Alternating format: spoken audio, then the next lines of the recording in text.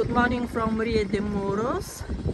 This is a lovely anchorage where we parked here for the night, and we are taking the first available anchorage, which is on the north of this enormous anchorage. So I'll show you to you where it is on the chart. This is the full anchorage called Ria de Muros, and we are in this anchorage here.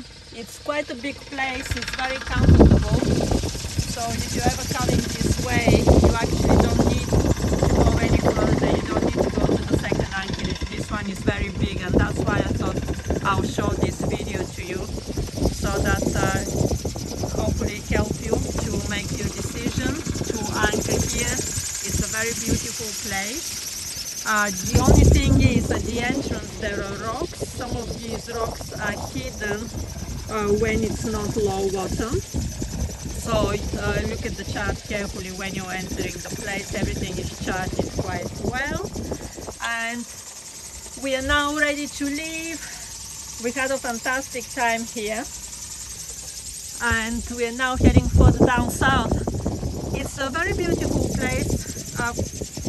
The clouds are more towards the high pressure system, but we are still getting clouds here, part of a low pressure system. So these are the edges of the low pressure systems of Spain, and hopefully very soon, when we head out another 60 miles down south, we will start seeing less and less clouds. The wind is picking up now as it was forecasted, so we cannot wait to crack on now with some sailing, because we haven't actually sailed very much this sailing season, and it has been very frustrating for us.